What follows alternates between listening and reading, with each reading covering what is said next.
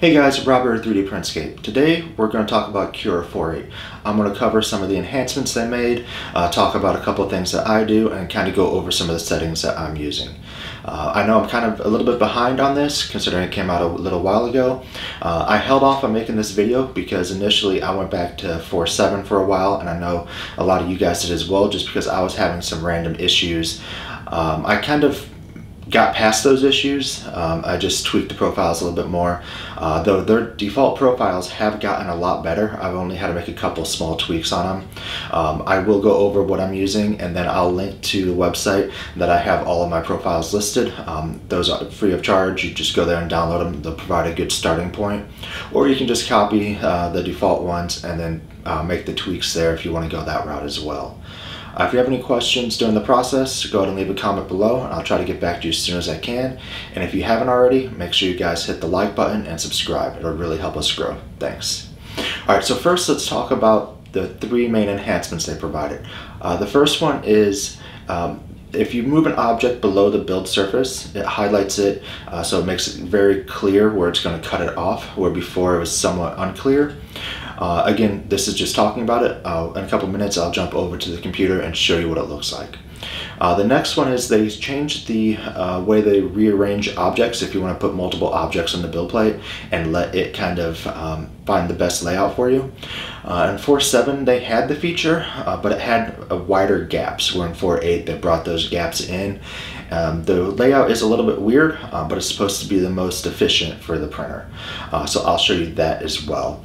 And then the last thing is, which I guess this one isn't really a huge thing for me, but they supposedly enhanced some of the load features. So if you're loading projects between computers and such, they did some enhancements there. I don't typically do that. I'm just in there making a change to a print and then printing it, but I know some people that's pretty important for them. In addition to that, they call out a couple bug fixes. One of them is around just blobs that might happen if you're trying to use curved objects. I never really had the issue before. I don't know if you guys have or not, but I wanted to call it out for those of you who might have. Alright, so let's talk about a couple of the issues that I saw initially, or I've heard about. One of them is if you're trying to print a temperature tower, the change at layer height wasn't working for either some specific mainboard version or firmware version. It was working for me flawlessly with my SKR Mini and on the Marlin 2.0 firmware line, but I know a lot of you guys, I had at least a dozen plus comments saying that it wasn't changing temperature the way it should be. There is a workaround if you are having that issue, and I'll link to a video I did on that in the description below. But basically you got to change from layer height to change on layer number basically. And then another thing I heard about, which I didn't really see too much of, but I didn't really test it too much initially, was a lot of people were complaining that they were getting bad prints. Like I said, I didn't really see that, but I know there were enough comments that led me to believe that it was actually a problem. For me, if I was having an issue, it was probably just because I was messing with my printer a lot. I've been just doing a lot of mods and stuff for the video, so this printer isn't exactly always ready to be used at any given time. Sometimes I got to go back and make a couple changes before I can use it. Hopefully I'll get to a point where I'll be finishing up all of my mods pretty soon, and then I'll create a video kind of covering all of that. And then I just picked up an Ender 5. I'll probably start working on that as well. And then I've got my TAS 6 back there that I use if this one's unavailable. Alright, so let's go ahead and jump over to the computer. I'll load Cura and then walk you through a couple things. Alright guys, so I'm here at the computer. I went ahead and loaded an object. So the first thing I wanted to show you is what happens if you bring any part of it below the build surface. So let's go ahead and click on it, and then we can go ahead and just drag him down. And if you look here, you can clearly see where it's going to be cut off. Where before, with 4.7 and back, you could kind of guess around here it would be cut off, but it doesn't give you that exact detail. So I kind of like that feature. It's really nice, simple, and it just really makes the user experience a lot better to me. So let me go ahead and reset that back to standard position. Alright, next I wanted to show you the alignment. Alright, so here, if we're going to click on it and let's just multiply it, let's say we wanted to print 5 of them, alright? And it now multiplies the object and it aligns them closely together, giving you, supposedly giving you the fastest build time. I don't know if it makes a huge difference if you kind of move these around a little bit, as long as it's this close. But basically what it's trying to do is utilize the build plate as much as possible. They did have this feature in 4.7, but it was further away. The gap was probably 3 or 4 times that. So if you're really trying to maximize the build surface, you really couldn't without modifying again afterwards. Let me just throw a couple random objects in here again, then show you what it looks like. Alright guys, so I went ahead and threw a random fan duct cover that I had the object for and a calibration cube. Let's just say I wanted to print 3 calibration cubes, so I'll add 2 copies, and then 1 fan duct cover, and then the 6 copies of Baby Yoda. Trying to arrange this typically would take a couple minutes, but if you just right click and go down to arrange all models, it's going to give you the most efficient path. And if you can't fit it all in the build plate, it'll give you a warning. So let's say if I wanted to add 1 more of these, let's see if that'll actually fit. Arrange our models. So it kicked it off to the side saying that it can't actually get it to fit, which honestly I would question. Let me try that again, because I'm pretty sure I can get this on here. Maybe. So let me go ahead and move these off to the side a little bit, see if I can actually get this to work. The logic might be a little bit weird when you're using multiple objects like this.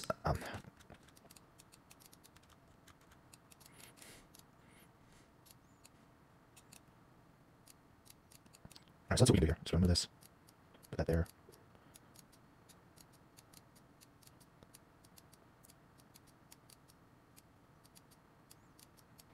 Alright, so clearly I am able to get all this on the build plate. Let me go ahead, now that I actually have it all on there, let me see if I can arrange models now, see if that works. Yeah, it went ahead and kicked it off again. So if you do run into this type of issue, keep in mind that you might actually be able to get it to fit. This is meant to be more of just a quick alignment, and it's not going to necessarily give you the best positioning if you're using different object type. I think if I only used one type here, it would do much better. All right, the last thing I wanted to do is try to maximize the number of a single object on the build plate and see how that works out. Some of these simpler objects it can do a better job with.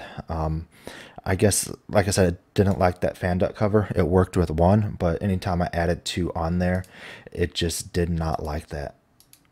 So I think the logic can still use some improvement, but it's definitely better than it was in 4.7. All right, so let's just go ahead and multiply this. I don't know, let's go with 20. I know that I won't be able to get 20 on here, but I want to see what it does. I guess I can get 20 of them on here. So let's go ahead and add a couple more. Let's go ahead and add 5 more.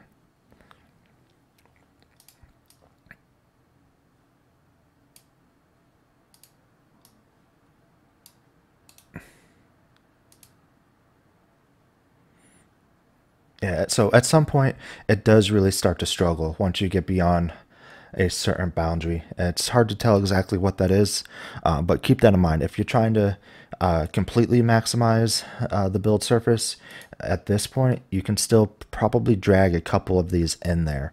I know for sure I can get one up here. Let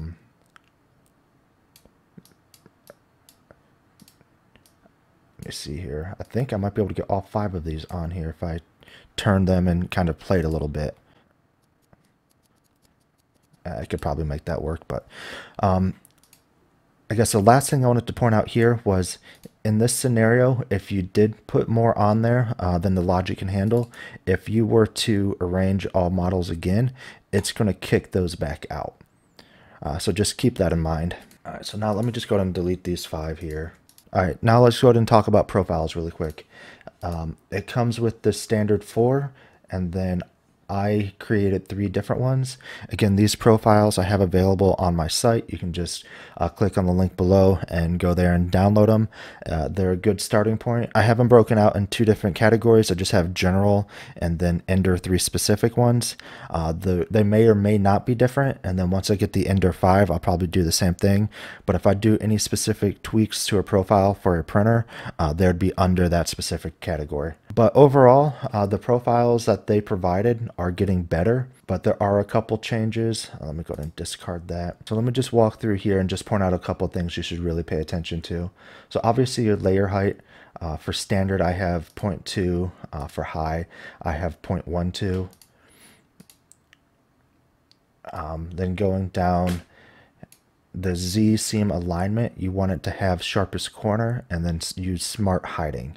If you want more information on what these actually do, there's a great plugin I recommend using. It's called Settings Guide, and you can just get it from the marketplace over here. Just go ahead and search for Settings Guide. It typically comes up pretty quick. So you would see it here, and then you just click on it and install. You will have to restart Cura after you install it though. Alright, so what I wanted to show you here was on Z seam alignment, it goes into detail on exactly what each one of them does.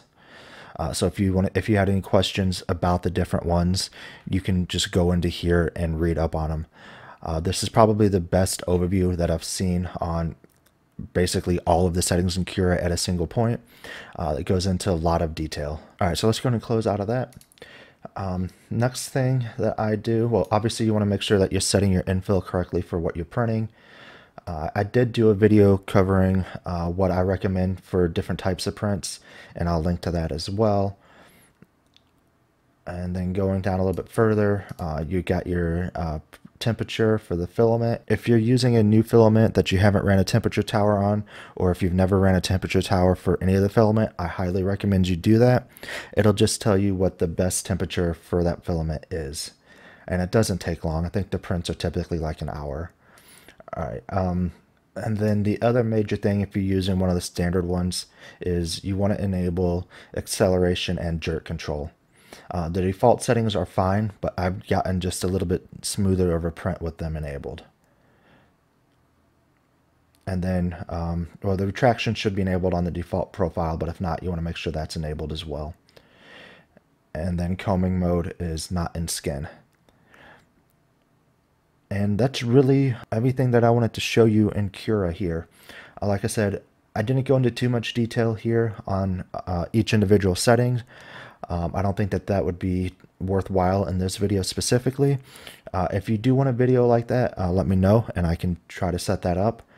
And also, like I mentioned, I do have profiles on my site that I recommend as good starting points. You can just go ahead and download them and import them. So if you wanted to import one of the profiles, you just go up to Preferences, Config, and go down to Profiles, and then Import. So then you can just grab the profile that you were working with and just go ahead and import it. And then same for export. If you want to save it, you can just click on Export, and then it will export it out. If you have any questions about anything I covered or would like to see anything else, go ahead and leave a comment below, and I'll try to get back to you as soon as I can. Alright, so there was a quick overview of Cura 4.8. Like I said, I'm a little bit behind on this video just because of some of the issues I've heard about and saw myself. But I think I've worked through all of them, and I at least have workarounds for a couple things that I've been seeing. And the benefits outweigh the cons at this point, at least to me. I'm able to get much smoother prints using Cura 4.8 than I was with 4.7. If you do run into any issues though, go ahead and leave a comment below. I would love to hear about it, see if we can try to fix it. But if we can't, I'd just like to understand what the issues are. And also, if you have any questions about the video, again, go ahead and leave a comment below, and I'll try to get back to you as soon as I can. Thanks.